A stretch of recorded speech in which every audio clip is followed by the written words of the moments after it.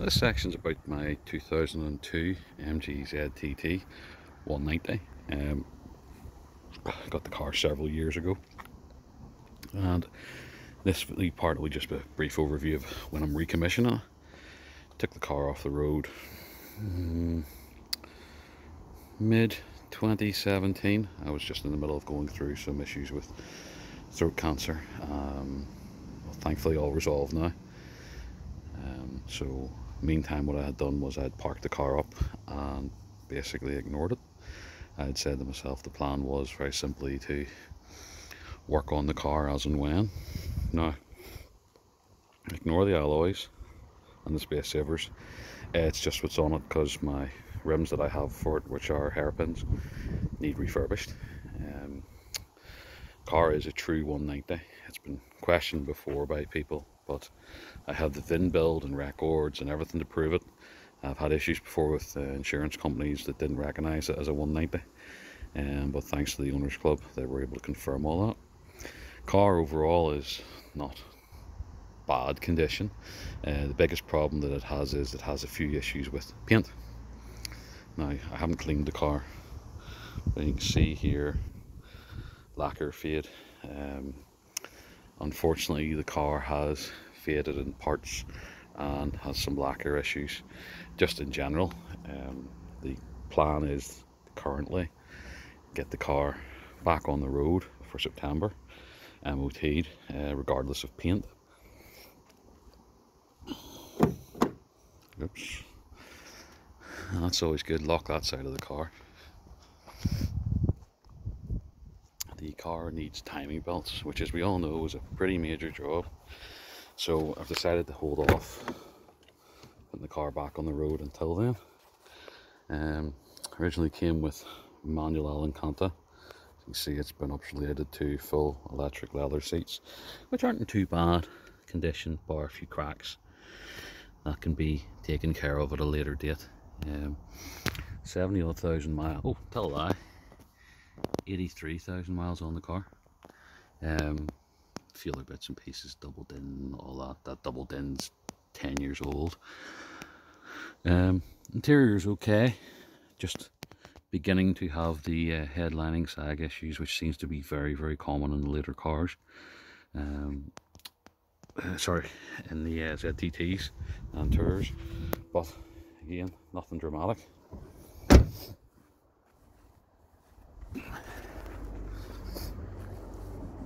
Engine's a funny old one.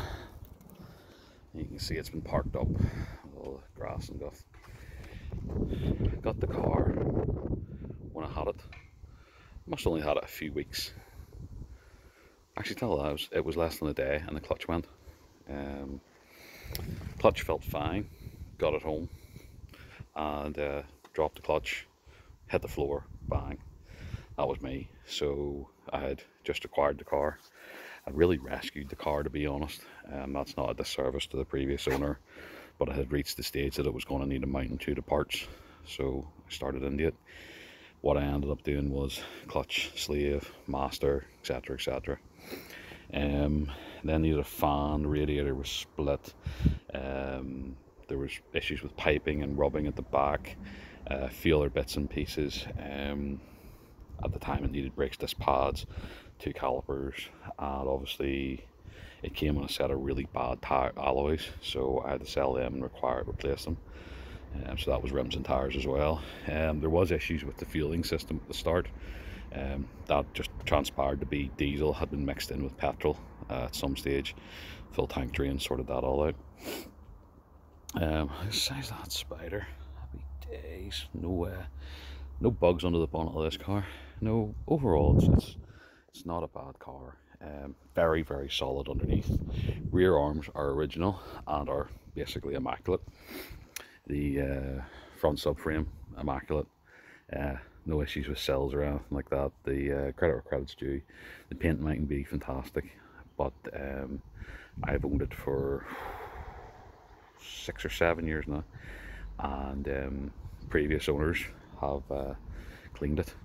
Ironically enough, I knew this car before I owned it, and there's quite a few funny stories about this car. What happened was I used to be working around Belfast when I had my first Mgzt. Now this is going back 2008, 2009. And I remember driving into a supermarket, seeing this very car on that very registration and falling in love with it. I left a note in the window for the owner, oh, if you would ever sell it, I'd like to buy it. But I remember seeing a disabled sticker on the car. A couple of years later, it came up for sale. Didn't get the chance to buy it. Guy Stephen bought it. That was who I later bought it off. He drove it for about a year or so, and then I bought it off him. But I've since discovered that the car was originally a Charles Hearst demonstrator vehicle from Belfast. I don't know how long I had it for. I've had mixed reports about it, and unfortunately the dealership can't really help me out anymore, because obviously they've wrapped up their MgRover business long ago, and with this being a 2002 vehicle, that's 18 odd plus years ago. So yeah, so that all adds to the fun. But so anyway, I had the car 24 hours, clutch failed, put a new clutch in within a few weeks, and then I had the car, I'd say 5 months, and the engine let go. Issues with the oil system, sump ran dry, still don't know what caused it to this day. I have the old engine in the shed. I would like to rebuild it originally and put the original engine in, but I've never pulled it apart. I've always said that's something I'll do when I've my degree finished in a couple of years, so that'll be something to look forward to. This actual engine came from an Mgzt saloon in trophy yellow also, and the saloon was actually number 2 off the line. A car I went to buy, I missed by minutes. A couple of guys on another local car forum bought the car, took the car, painted it with bumblebee stripes. I'll try and find pictures of it and put it up in this video so you can see it. And they took the car to the Nürburgring, and when they took it around the Nürburgring and then drove to Poland and a few other places around Europe and drove back, they were collecting for testicular cancer. Found out about this, helped them out the best I could. They raised a couple of grand, had a great time, and that's that. Got the car home, parked the car up, didn't know what to do with it. The car was wrecked. I ended up getting the car. Was going to plan to save it, restore it. It was far too far gone. So I just said, sod it, sent it up the road, stripped it, took this engine out of it. So I can say that this engine has been taken around the Nürburgring several times, even if the whole car hasn't. The engine itself's on about 80,000 miles as well, so it's a good balance with the age of the vehicle and the age of the car. Engine's very quiet. Few things to sort out on it whenever it's being recommissioned. You know, it's going to be everything. I mean, it's going to be everything on this car. I'm taking no chances. It's going to be full front end. I have front and rear brakes from Mgzt-t, the C-hook style, with yellow stuff pads. It's going to be full water belts. It's going to be new coil packs set up, the whole lot. Like, brake lines are good. Brake hoses are good. I've already been underneath and checked them. Rear arms are good.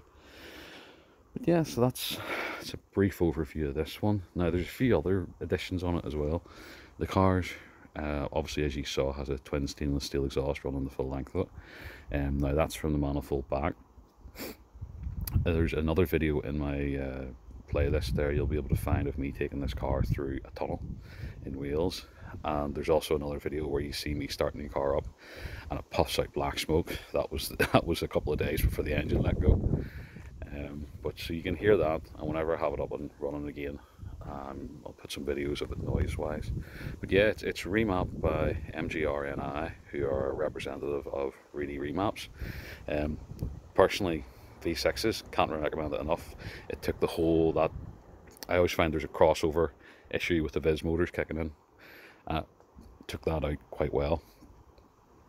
No idea what the power is. I know what the old engine made. It made about 176 brake, and that was on the rolling roads about 6 weeks before it died as well. The old engine got a bit of a hard time, to be completely honest. I always knew there was problems with it, and that's why I was glad I had the spare one. But yeah, overall, pretty good car. Plans are, as I say, get the belts done, get the car serviced, sorted, etc. And I would like to get the paints issues corrected going into 2021. That would be my ideal. But yeah, So this is the